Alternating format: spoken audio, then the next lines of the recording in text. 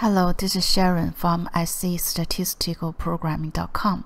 In this tutorial, I want to show you how to create a basic three-dimensional summary table.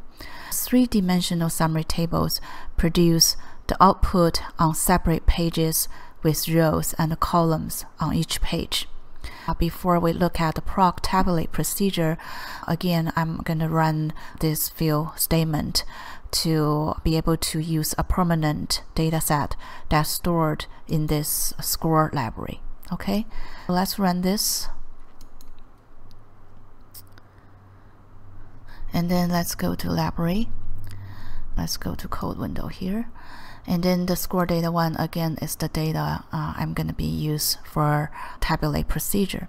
Let me click on this. In this data set, score data 1, I'm going to use a few variables in the later Proc Tabulate procedure. One is class information. It contains student class information. It has class A, B, C, and D. And also another variable is gender. This gender information, this variable, contains two categories. One is male, another one is female. And also there's another variable, score 1, which is the math score. I'm going to use this score 1 in the program as well. Okay, let's go back to the code window. Let's look at the Proc Tabulate procedure.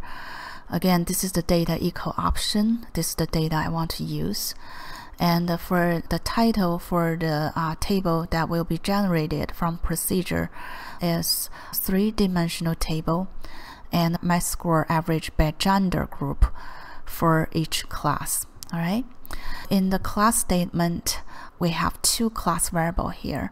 One is class. This is the student class information, and another one is gender. It's the student gender information.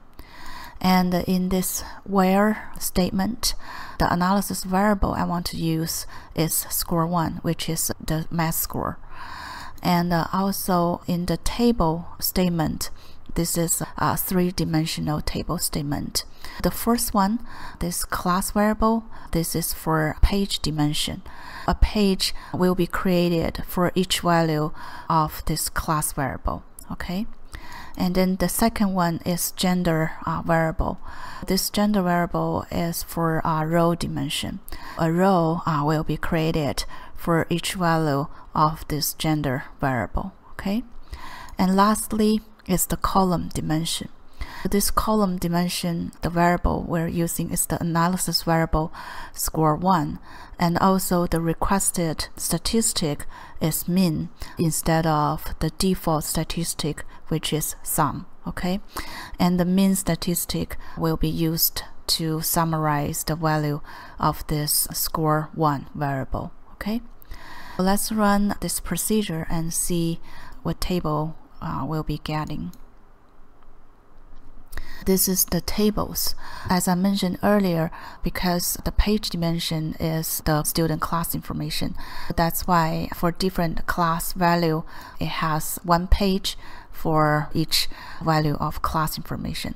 This is the first page, class equals A. So this is the page for class equals A. And then the second one is the page for class equals B. And the third is class equals C. And the lastly is class equals D. Okay. And then for the row dimension is the gender information. We can see each category or each value of gender occupies one row, female and male. And also for the column dimension is math score, and the mean statistic was calculated for this score to summarize the data. The mean of math score is calculated for each different category of gender. Okay, it's the same story for every page listed here. Okay, this shows us a three-dimensional table. All right. This is it for this tutorial. This tutorial we talk about how to create a basic three-dimensional summary table using Proc Tabulate procedure. Alright, thank you for watching. See you next time.